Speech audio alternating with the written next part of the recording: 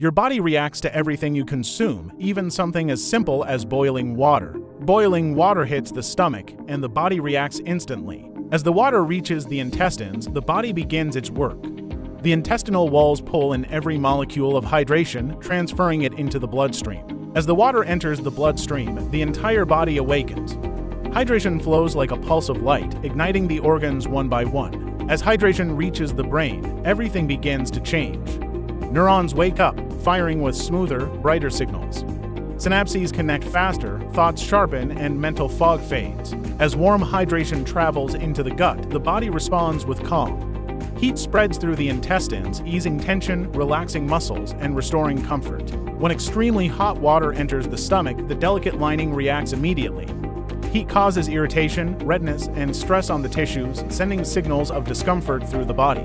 As the hot water enters the bloodstream, the vessels are pushed to their limit.